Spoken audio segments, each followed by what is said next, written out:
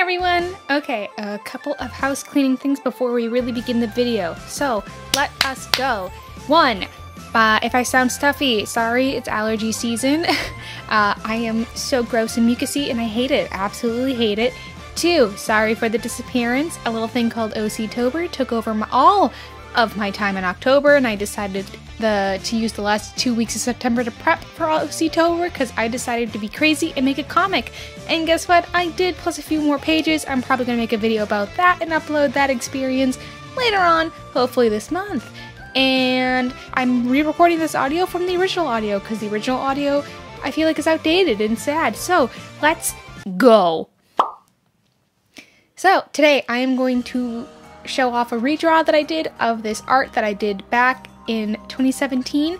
It was the first type of piece of art that I did that I was really proud of. I know it doesn't look like much now. If anything, it looks kind of terrible. I remember some of the main critiques that I took into consideration when redrawing was the fact that I wanted to change their designs up. They look very simplistic because I had a much different and more simple style back then. I needed to improve the knight's entire outfit because I can't draw armor, but I feel like I've gotten a little better at that, especially drawing metal. And I wanted to change perspective because I always have my characters leaning the 3/4 view, their bodies do that, and their heads, and I thought I can make them a little bit more action oriented and look a little more interesting. So in total, this redraw took 8 hours and 30 minutes and 15 seconds. I know, absolutely crazy. I did it over the span of 2 days, so basically breaking up, I believe like 3 hours one day and then 5 hours the next with the minutes here and there, wherever. I really can't draw backgrounds. I still can't draw backgrounds, but I feel like I've improved a little bit because I like using references. So I had a reference on my laptop while I was drawing because I draw on my iPad in Procreate. The original art, I actually used Fire Alpaca and my Wacom Intuitos. I could flash it on the screen if you want. It's a very basic drawing tablet. I think I got it for like $99 in the Apple store. But one of the things I've found as an artist is I was a traditional artist. I would only draw traditionally. So when I started transitioning into digital art, my art wasn't really that good. So I would just take my traditional art and redraw over it digitally. But even then, I found it very difficult. Like, I believe this original one took me almost the same amount of time, but it looks not as good. At least in my opinion, it doesn't look as good. At the time, maybe that's the best I could do, but I know I could do so much better now.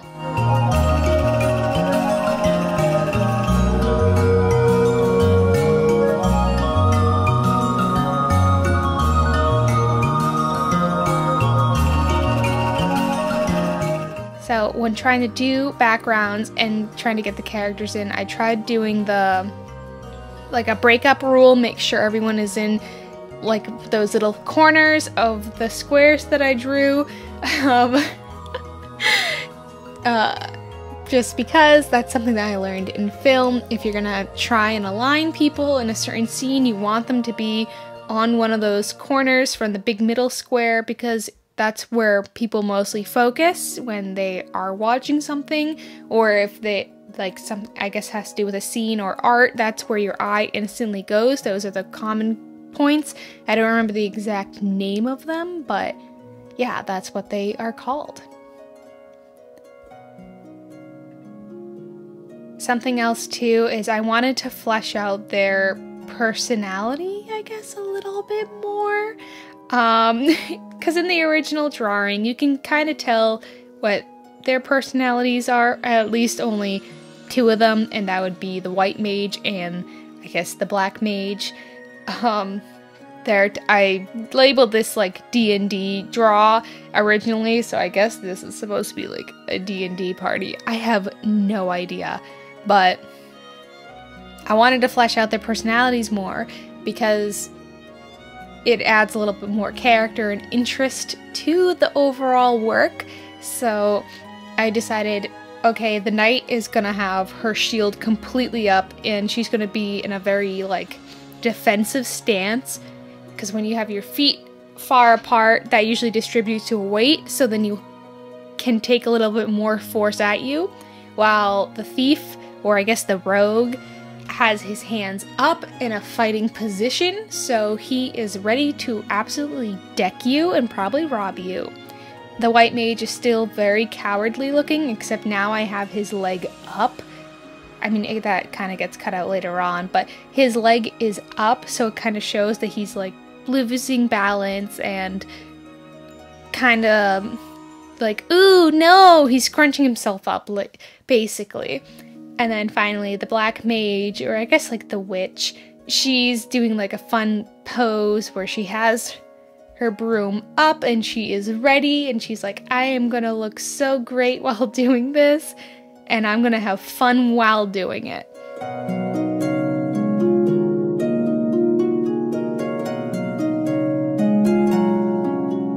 So I guess like something that's probably very obvious with my old art and my new art is I was going through, at least in the old art, I was going through a thing where I used to try having a very Eastern anime looking type of style, of course, like anyone would during that era, and I got into high school and such, and I'm like, well, I want to be taken more seriously as an artist, so I decided to try be more cartoony.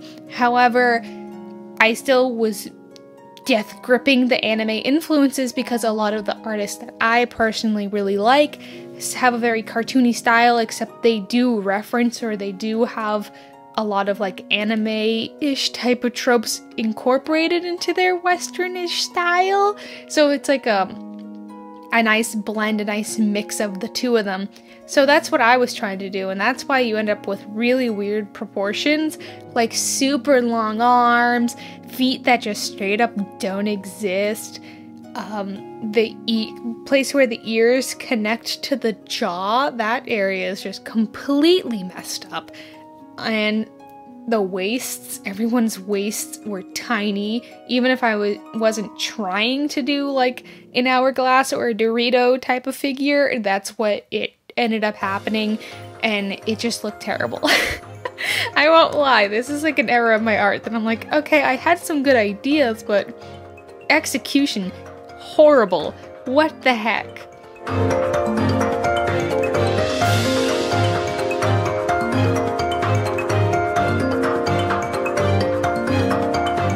Another thing about transitioning into digital art is the default pen is like a G pen. It's a very thick pen, and I'm used to taking shorter strokes, at least when I draw traditionally, because I would just draw traditionally in like pencil and then maybe ink it in marker.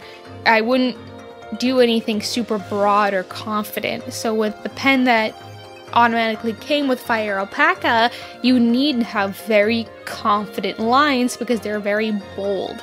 However, my art does not reflect that, so then some of my line art looks very wonky and not good, and even now I still struggle with that. I hate lining art, it's terrible, but at least I've found a pen now that I can use. I think it's called like an Amaru pen. Hold on, let me look that up. Yeah, I switch between a custom pen called Hard Dip Pen and Amaru Pen 1. So they have a much lighter type of pressure that you can put down on it, and it's very sensitive to how much pressure. So obviously you put more pressure, the darker it is, and I believe the thicker it will be, but the lighter the pressure that you put on it, the lighter it will be, and the thinner it will be. So I can get away with kind of having more sketchy lines, in some areas being thinner and some areas being thicker, while also incorporating, I guess, like folds and crosshatch in certain places, so it can look still kind of naturalistic and nice. And also my style, I wouldn't say I'm good at anatomy, but I gotten a lot better at it. like I still draw people with like really long legs, then I'm just gonna blame Sailor Moon for that. Because I really like Sailor Moon, and it's just like, ooh, they have really long legs. Also hands. I draw big hands. But maybe it's just destined. Maybe I'm just supposed to draw big hands.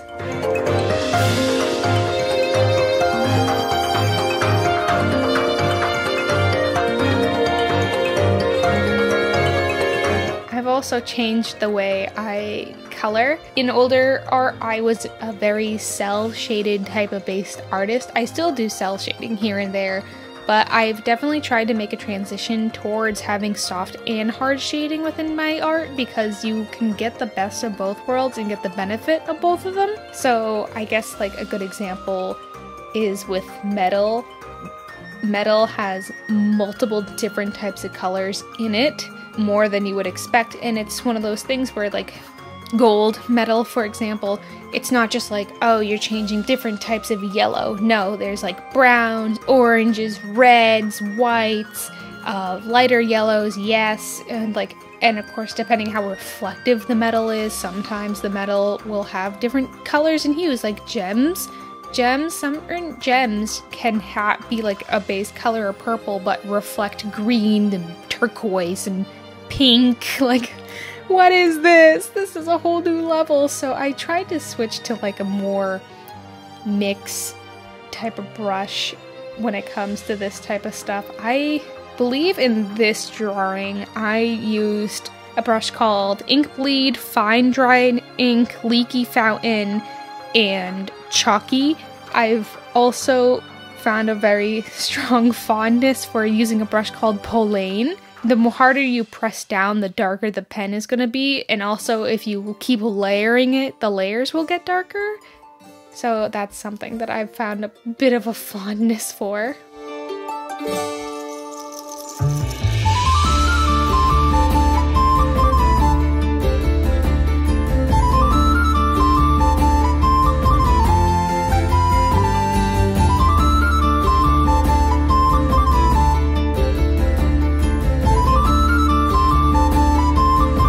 So the background itself, it's easy when you have a background. Well, on the original one, it was kind of easy because it's like, okay, they're in a forest. That's my go-to for everything. Draw things in a forest. So it's like, okay, I have some familiarity with drawing in a forest. But it's just, how do you draw the forest? That's the issue. Like, I can draw a bush, like the basics of a bush, but how do you make a bush? How do you add texture? How do you add layers? How do you make grass? How do you draw dirt? I can't draw dirt. I hate drawing dirt, which is so weird because it has a very specific look and texture to it, but you can obviously tell when it's like, oh, that doesn't really look like dirt. You know, like, does that make any sense? I know for the background I used a lot of chalk-based type of brushes, and I believe I used a paintbrush, if I remember. I'm looking through. I think I used a lot of the round brush, flat brushes, and watercolor brushes, and also gouache. I have two different gouache brushes. I have the one that defaults with Procreate, and I also have one that's downloaded called Gouache-ish. I love using the Gouache-ish brush. I love using the Gouache-ish brush, not bush, jeez, to kind of get that stuff all figured out. And I think the background actually came out okay. I cheated with the flowers, but I mean, you gotta give yourself a little bit of leeway, you know? You gotta try a little bit. For all the methods that I tried putting in there, I think it was like, okay, that's not too bad. And if you see my little notes that pop up here and there, that's because me thinking. I was just like, what am I doing? And also I forgot about the technique where farther something away is, it's technically supposed to be lighter. I usually do the opposite where I make things darker. I've made that mistake before, and I will constantly make that mistake, but I won't lie, like, it does look nicer when you do it lighter, but there are certain scenes where you're like, okay, well, I want to make it darker, like in a forest. If it's supposed to be a scary dark forest, sometimes you want it to get darker, but have like little light hues here and there, you know.